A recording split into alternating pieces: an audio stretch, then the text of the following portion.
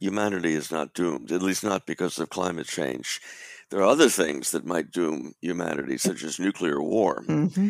but not climate change. That doesn't mean that climate change is not a problem. It doesn't mean that climate change isn't something we need to worry about and do something about. And I stress this quite a bit in the book, that there's a lot of uncertainty. We don't know what's going to happen. We don't know even how much carbon dioxide emissions we're going to see over the coming 30 or 40 years. We don't know what that will do to temperature. We don't know what that will do to sea levels. We could have a pretty bad outcome. And we could have some very high costs to society, both in the United States and around the world. That's different from humanity coming to an end. That's just a totally different thing.